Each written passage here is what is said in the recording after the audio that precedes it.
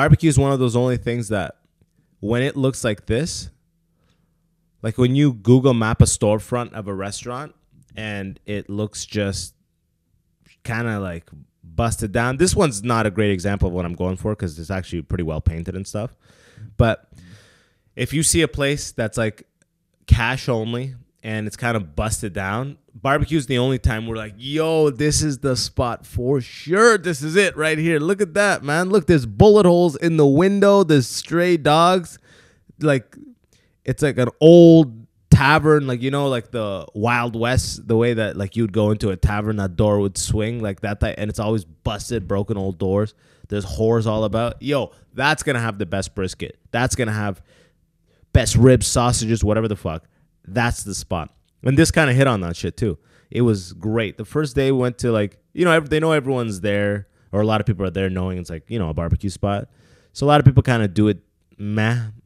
First day I was there, had some brisket that was like pretty dry. To be honest, it was a giant prop. It was like going to a Boston Pizza in Canada, but they had brisket. So you get what you get, you know, right? It was fucking dry, to be honest. And I was like, shit, we can't leave on that note. And then we went to I did some Googles, Shotgun Willie's, even though it did take debit, which was a little, you know, concerning because, like I said, my cash only theory. It ended up being great, man. I even posted a video of it. That shit was juicier than a motherfucker. God damn, boy. I love watching them cut thick slices of that brisket, and the juice comes out and when they plop it onto the freaking scale, and just a little juice comes out. Ooh, shit. My dick wiggles a little bit. Like, oh, I don't know what that means, but your boy's ready to eat, son. Gave Gunner a little bit of it. Man, he lost his mind, bro. Gunner it activates the beast within. If you want to bring back, at least with my dog, if you want to bring back that wolf DNA, beef.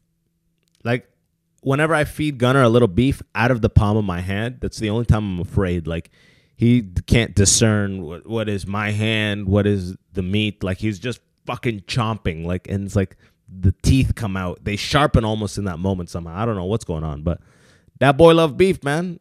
You know, runs in the family. We got brisket running deep.